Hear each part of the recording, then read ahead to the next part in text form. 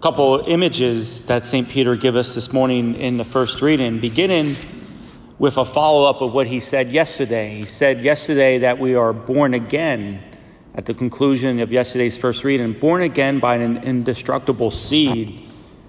And so naturally, if we're born again, then he moves into, in connection with that image of being born again, he says, beloved, like newborn infants, so those who have new life, okay, long for pure spiritual milk, so that through it you may grow into salvation, for you have tasted that the Lord is good.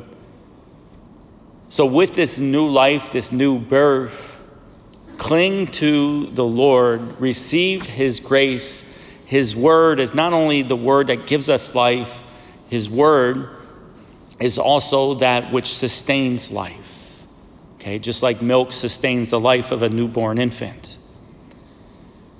And then he moves to a new image.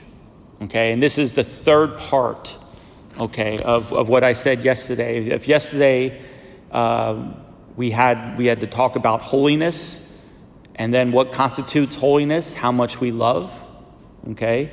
Holiness, love. The third part is right here.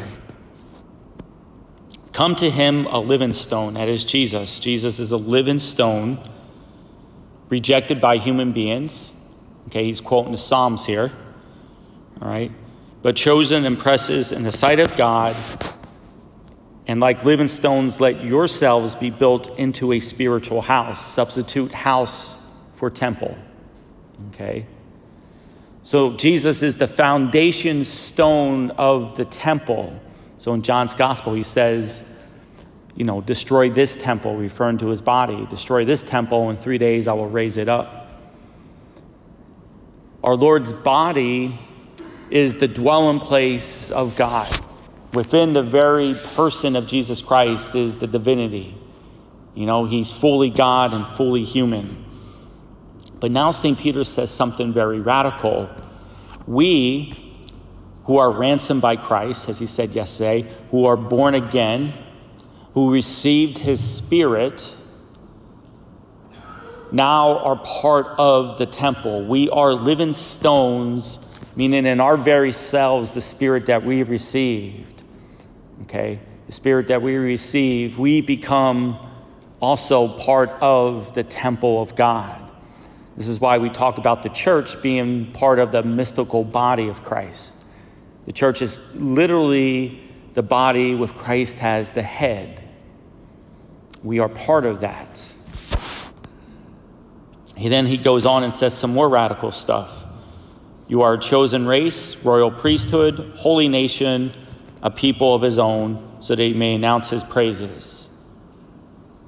Chosen race, royal priesthood, and a nation. This was Israel, right? This was Israel in the Exodus, and this was Israel as prophesied in Isaiah. Israel was that chosen race, the holy priesthood, holy nation. Remember in Exodus, when Moses makes the covenant, they become priests. And then they're laicized with the golden calf.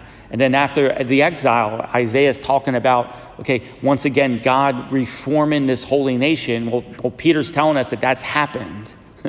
The holy nation has happened. We are it. We are it. But then he concludes with, beloved, I urge you as aliens and sojourners. So yes, we are a nation, but right now, as we live here, we're a nation without a land. Like the idea is the life we live now is temporary. We're aliens, we're sojourners, we're moving from one place to another. And so the fulfillment, the definitive moment of this kingdom of God, again, it begins here, we are part of it, but quote unquote, the land that occupies is not here, not yet. We're moving towards it. To the fulfillment of the true sanctuary, of the true temple, which is, again, the presence of God himself. So Peter says a lot here, in this reading, and he's kind of going to segue into the rest of his letter.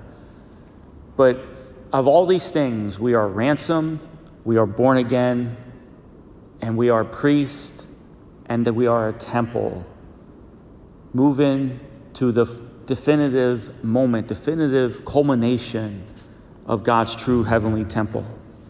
May God bless you.